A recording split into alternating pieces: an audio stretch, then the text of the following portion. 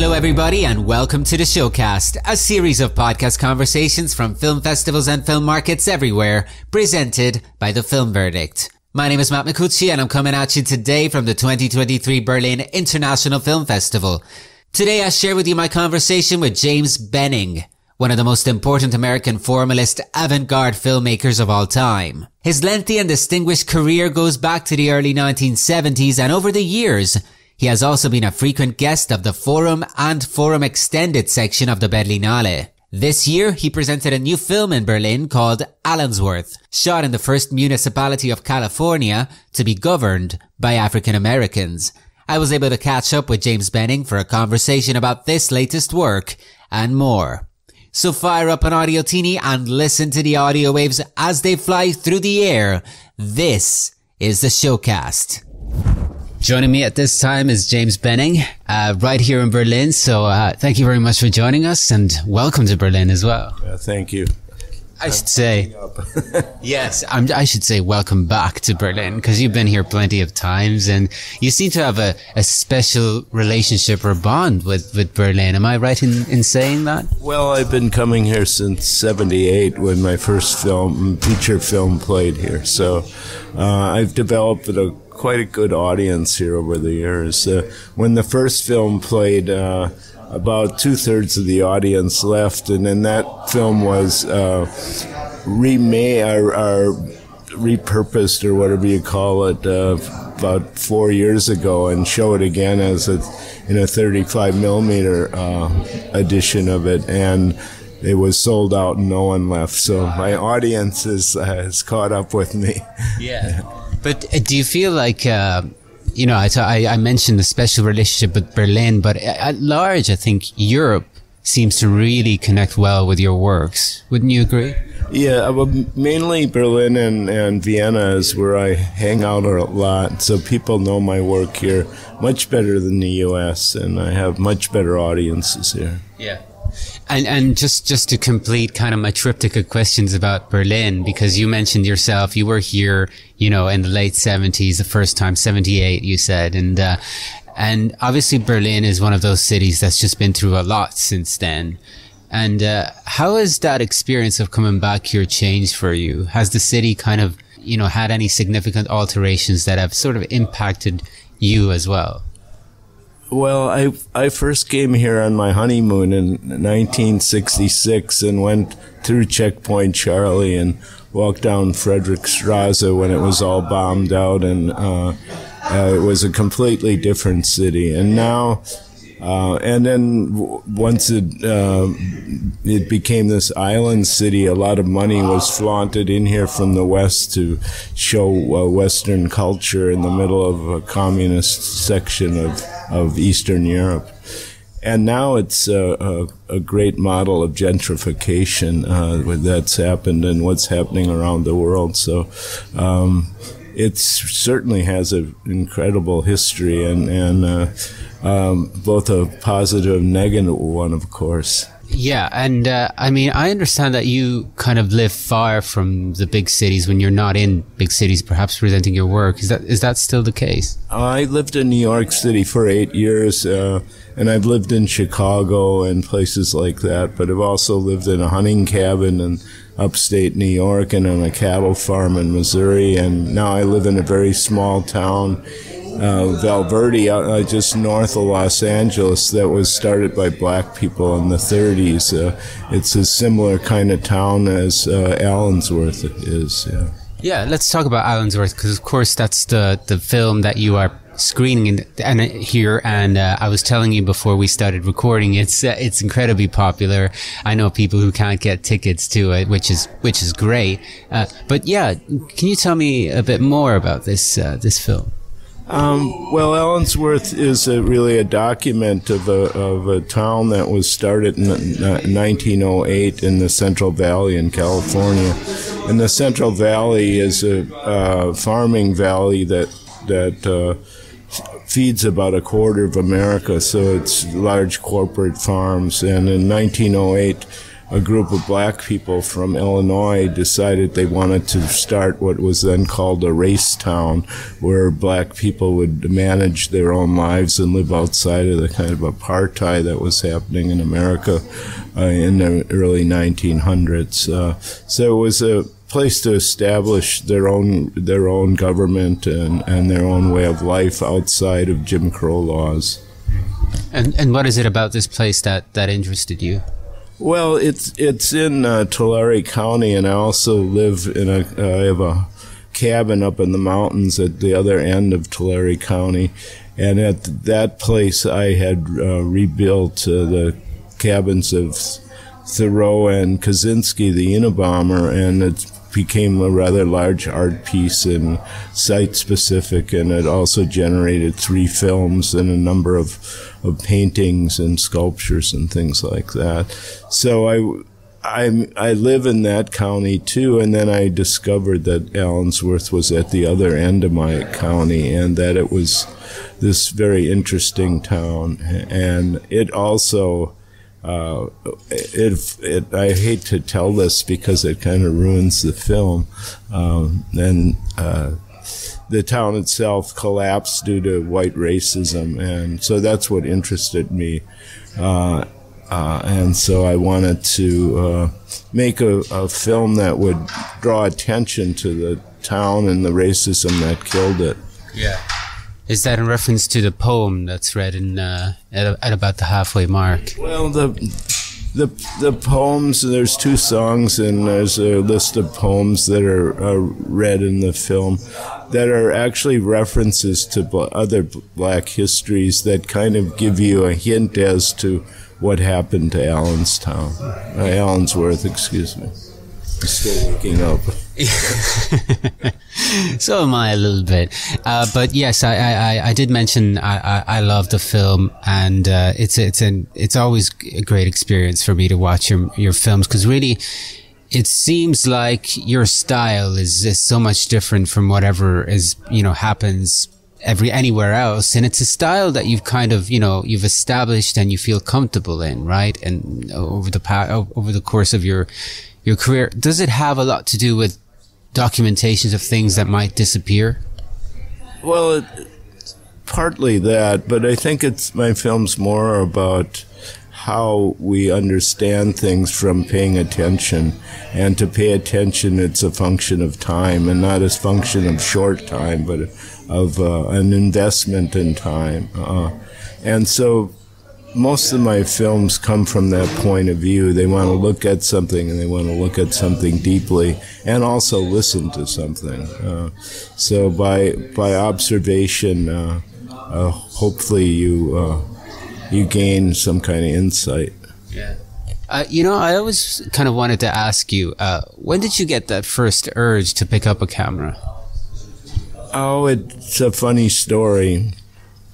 When I was about 15, we had just gotten a TV set, and that was in 1958.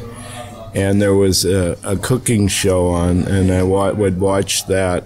And after that, Maya Daren's Meshes of the Afternoon came on just out of the blue. And when I saw that, I thought, oh, that's so different than anything that I've ever experienced in a movie theater. And it made me want to buy a camera, not to make a film like hers, but to try to make a film that would be my understanding of how one learns about things. And so 12 years later, I bought a camera after seeing that. Yeah. So it didn't happen immediately. What camera was it? Do you remember? Yeah, it was I bought it in Denver, Colorado. I was doing organizing at the time, and there was a conference of organizers from around the U.S. that were getting together to talk about what kind of progress they were making, and mainly in poor neighborhoods in the U.S.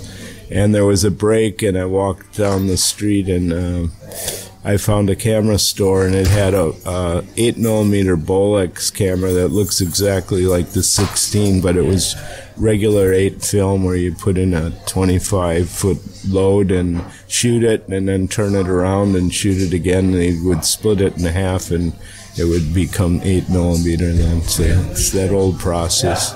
So at the time you were already, like, let's say, politically active, for want of I was very politically active at the time, and I took the camera back. I was doing organizing in Springfield, Missouri at that time, and I thought, I cannot make a film here, because if I want to do things politically, I should just stay here and work at the grassroots level, which was starting to consume my life at that time, and I was only 25 years old, and I really had no idea what my life was, and I was feeling, I can't leave this, but if I don't leave it, I won't never find out who I am. And so eventually I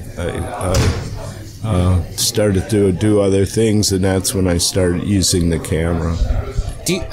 Do you see your films as political films? Well, when I first started making, I thought, I can't make political films, because if I wanted to do politics, I should go back where I came from, doing it at this grassroots level. But because I was so politicized from that work, it was impossible not to have that kind of political thinking resurface in my work. So I do think of them as political, but I don't think them as being dogmatically political, where I tell you what to think. I'm asking you to think about something. And of course I give hints as to what I think, but I certainly don't want to tell you what to do. I think some people have referred to your films as cinema that theorizes itself, something along those lines. Would you agree with that statement? Well, that's a great compliment, because I think to make theory is much more interesting than to copy theory and to make examples of theory.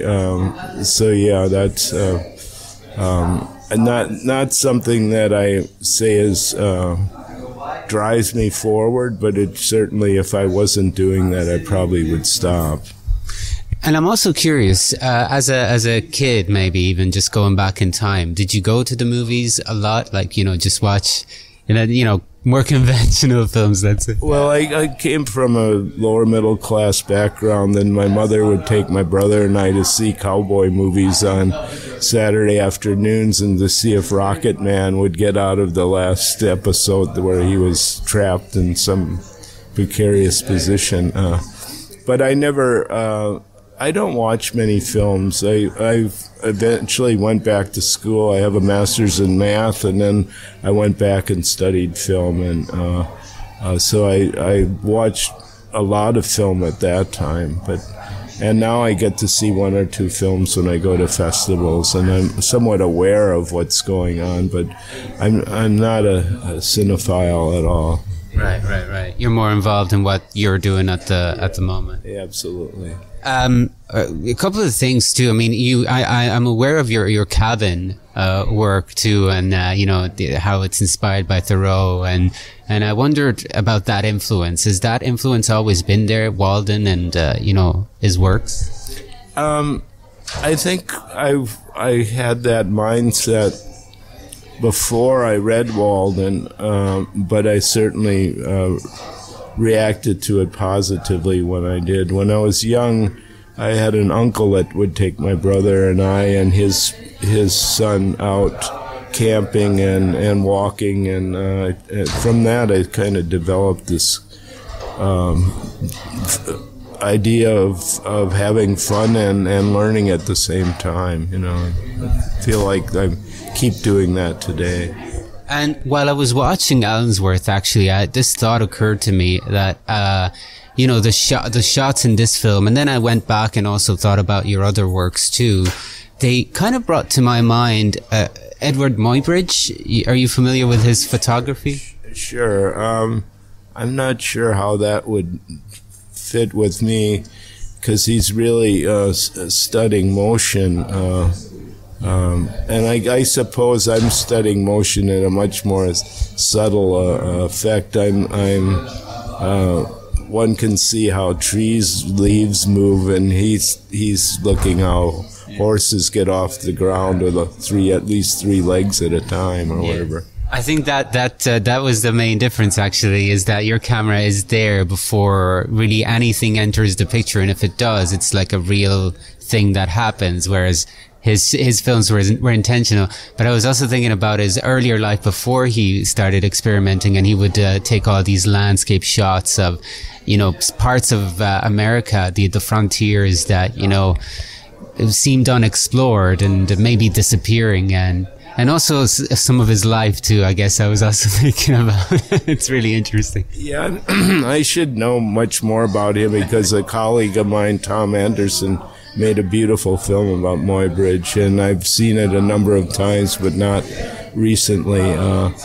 But yeah, I don't think I relate to him as strongly as maybe you are saying, or Tom, certainly. Yeah. I understand that you, a few years ago, taught yourself how to paint too. Is that true? After I bought this land in the Sierra Nevada and I repurposed the house that I bought, I decided, well, what will I do here now after I did 9 months of construction? And I thought, well, I always wanted to learn how to paint, and I'll try to learn how to paint by copying different outsider artists that I really like. And it turned out that I did learn how to paint from doing that, but I learned more about how maybe deeper of what those artists' lives were about through the gestures that I had to repurpose from looking at their work, and to figure out what process they did to make something. So, for instance, Bill Traylor, who was a huge black man and did these intricate paintings on the streets of Alabama, I found that when he would place an image onto a work, that if I didn't do it exactly the same, I wouldn't have the power of the negative space around that painting, and that he really knew space. And then I thought, well, he was a farmer his whole life, and he did contour plowing, so he wasn't what they were calling as an unskilled artist. He was very skilled, and he brought a different profession to, you know, the way he dealt with space. So I wouldn't have learned that without doing it myself, to understand how he positioned an image onto a piece of paper or a piece of cardboard. Thinking back to when you started, making films, this is something that you mentioned before, but I wanted to go back to because I find it very interesting. Do you think that, being a filmmaker and making the films that you do has helped you see the world in a different way? And has that worldview changed over the years? Yeah, that's a big question. Certainly the world has changed over the years. It's gone from practical governments that should be more practical to kind of corporate rule. So I certainly feel that. But you had a different. I lost the beginning of your question. Has making films kind of helped you see things in a different way, or encouraged you to see things in a different way? Yeah, I mean, mainly it's made me understand that you have to look deep to find something out, and so it's given me the practice to be able to stay focused and to look at something over time, and not to be afraid of having to take time. Do you think it's becoming increasingly difficult to stay focused in these times? I'm thinking as well of, the rise of new technologies of the past few years and how they kind of changed lives at large. Yeah, I don't own a cell phone, and I was afraid of that I would totally get addicted to it, and I see people are totally addicted to their phones, and that it's causing a new way of writing, a new language of shortcuts, and really a loss of kind of an elegance, and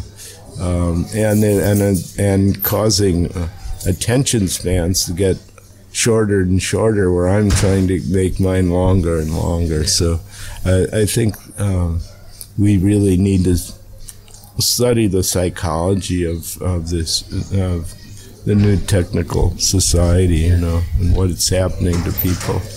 You've never owned a cell phone at all? No, I still don't. It's almost impossible to live with one now, but maybe that's why I'm fighting to.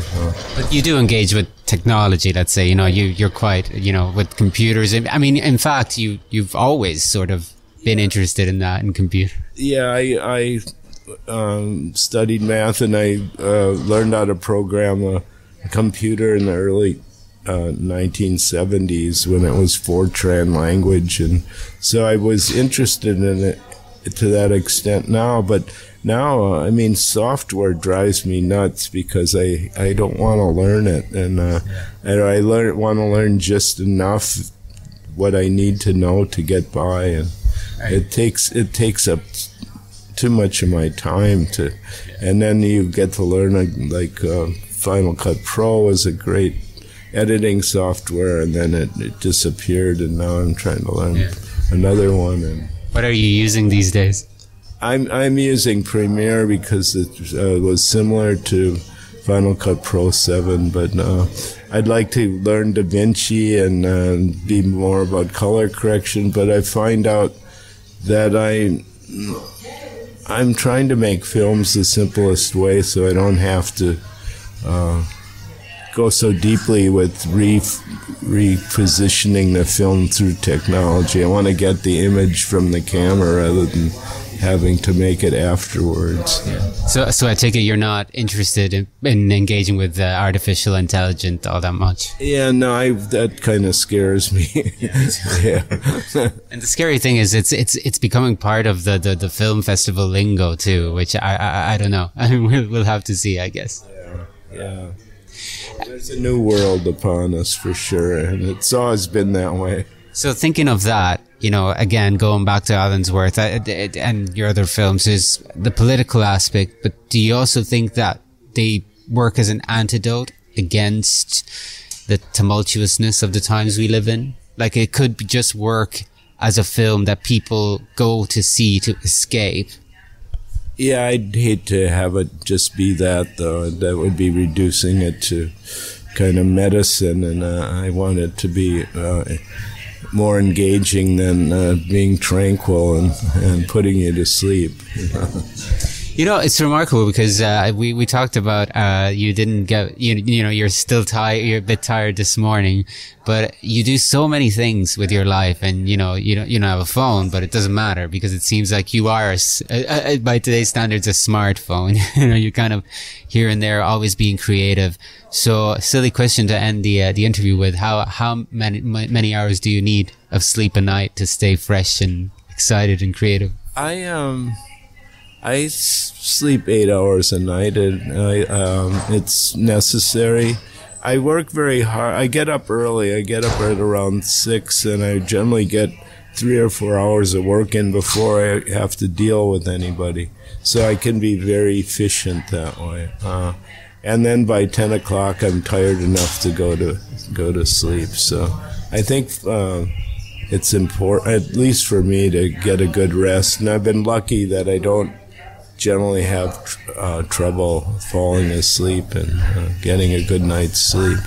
Does it ever, considering all the things that you do, does it ever become too much? And do you do anything to have some type of balance in your life? No, because part of my philosophy is what I'm doing, I want to do, and I want to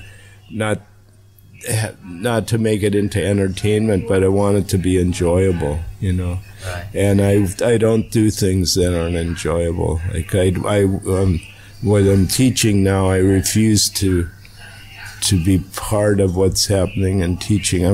I never use the syllabus. I want to be free and creative when I enter the classroom.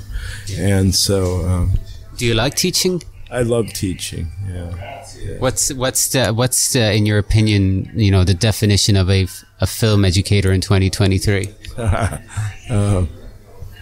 I don't know. I try to find the students that seem to be serious about what they're doing, and I try to give them some kind of guidance and not try to make them into another monster like me, but to find their own place, you know.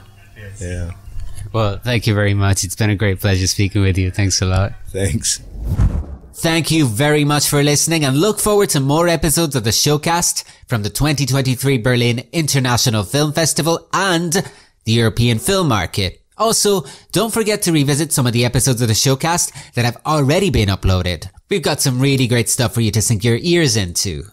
Till the next time, this is Matt Micucci signing off. See you soon.